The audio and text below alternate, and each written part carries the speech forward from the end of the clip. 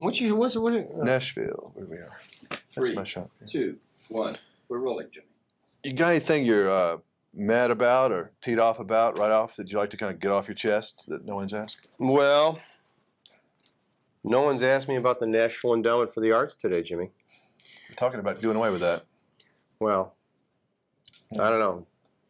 There's a few things we could do away with before we do away with that, I suppose. Are they going to give you the I Love New York award for this film, you think? I don't think so. But I live in New York. I think only New Yorkers will really appreciate this. They understand just how horrible it is there, and they embrace it. Actually, it's getting worse, I think. I'm not sure, but I think it is. I don't know. The cab drivers, no one speaks English in the cabs now. I think that's completely been made against the law. That's true. But there are a lot of third world people who have left poverty and misery and repression to go back to their original land, finding New York to be just too damn hard. Now, what are the vagaries of filming in New York? I read that in the press kit. They said that apparently you had to let a producer check into the vagaries of filming in New York. What does that mean? Vagaries? Yeah. Bob Greenhut? Vagaries? Well, on the street of New York, there are people who just lie there and beg for money, and they are called vagaries. And everything's got to be cleared through them. And you them. didn't know that because you were a star, and you don't get out from those areas. Well, they get producers wallow into those things. No, I read the Post. I know what's going on. The vagaries of shooting in New York are there are 27 union lines, and you have to have so many donuts per hour. Certain bridges and highways have to be closed, mandatory. President Bush has to come to town at least a couple times while you're shooting to completely paralyze everything, and Gorbachev if possible. Try to get them both together. That's always fun. Yeah. And there should be a fire station right down the street from wherever you're shooting. Now, we know that you're like James Brown. You are one of the hardest working men in show business. Thank you, man. I love you for saying that. Why did you want to direct something? That sounds like too much work. Because I wanted to jump by JB. Actually, I knew he was in jail, and it was my chance for a move to #1. I figured if I directed, co-produced, it would kind of put you over the line with JB, kind of having been held back a little bit. I figure on work release, he can't be getting that much done. Stuff. But it was a big move. It was a big mistake, and frankly, the Godfather of Soul can take that #1 position. Yeah, you're not going to go out and try to do the remake of Gone with the Wind or anything, right? No, I'm out. I'm out. I've made my bones, and I'm going to quit now. I'm going to retire. Wasn't there somebody that had one success and quit? There must have been somebody. We'll look them up in our research. We'll look him up. Who did it and got out? If you were a movie critic, how would you bring this movie on? I mean, what would you say about it? Yeah. I would say this is a movie that nobody heard about 2 weeks ago. That's it's the Bill Murray movie. It's a Bill Murray movie, I guess. That sounds creepy. I wouldn't say that, but it's Bill Murray's in this movie, and it's a change of pace from the rest of the action summer, I think. And usually when you hear that, it's a bad movie, folks. It's a change of pace from everything else. It's no good at all. But this is actually a funny movie, and it's a treat to watch. It has the smallest amount. Did you like it? I did like it. It has the smallest amount of shattered glass of any film that I've seen this summer.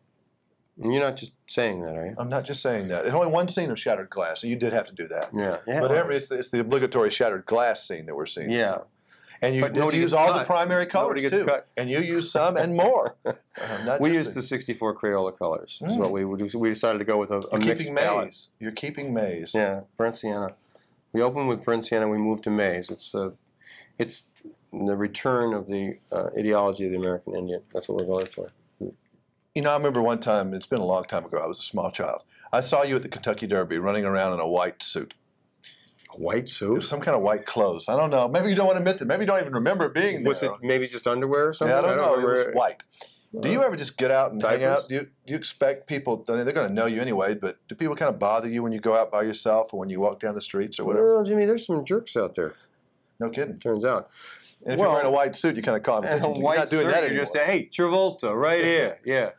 No, the white suit gets you in a lot of trouble, and that's probably why I stopped wearing it. I don't know why Tom Wolfe wears it, but I don't think people mess with it. But you don't remember wearing this white suit at the Kentucky Derby? I don't remember anything about the Derby. I just wanted to make sure. I'm not lying. How do you remember anything about I just saw you, and I didn't say anything. I just saw you. That's Bill Murray over there. They hand you a drink at the airport, and they hand you, hopefully they get you were kind of stumbling around the stables, actually, is where you were. Great. Looking for a date, probably. Who knows?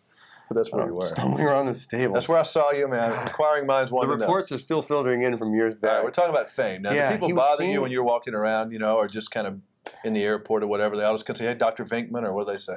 Well, there's some goodwill out there. There's some goodwill out there for movie. When people have seen movies and liked them, you end up with some goodwill. Mm-hmm. But the kids that's nice. The kids love us. But I don't think, you know, how many people do you know? The percentages don't change. There are so many nice people and so many that are strange. The percentages are pretty much the same. Sometimes because, you know, they laughed at you in a movie, they let you slide. Mm-hmm. They will let you, okay, go ahead.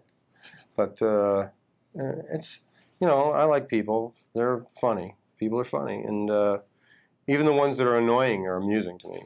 So, you know, after the fact often. But, you know, when you get out there, who knows what's going to happen? And the final question, I mean, do you have a future? Is there a future for you? I mean, what's next? Or is there going to be anything next? Or is there a future rather unclear? I saw Jim, it gets cloudy now. Damn it. $4. I don't have any idea about the future. I'm supposed to work in the fall, but I probably won't. I'm trying to get cooler in the fall. I'm getting a doctor's note. I'm going to get out of it. I don't. Working is okay, but I really need more vacation time. I want to listen to a lot of records. I'm going to start a record collection. Do you like country music, by the way? I was supposed to ask you that. What's your feeling on country music before we go? I'll get in trouble. Well, there's a couple people that I really am crazy about. You know, I really like Roseanne Cash. I like her a lot. I like Lyle Lovett. I think all the people that won this year at the Grammys are really, you know, the new people like Lyle Lovett and Katie Lang. So you're a closet fan?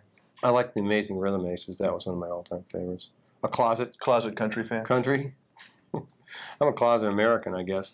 Yeah, I'm closet country. In New York, they don't have the country stations they're kind of poppy. You know, I like the sort of off the ball stuff. I like the older, you know, Bill Monroe. There's a place near where I live where there are a lot of sort of acts that, you know, aren't big headliners, but like major kahunas like Bill Monroe or, you know, Nicolette Larson, somebody like that comes in. I like the older stuff, Bob Wills. Well, let's tell Mr. Monroe hello for yourself, because he's watching this. He watches us. Oh, yeah? Okay. Well, I met Bill, but Two Bills. He doesn't remember me. Bill, hi. We're leaving now. Good to see you. Goodbye. Say bye. Bye-bye. Bye-bye. Okay.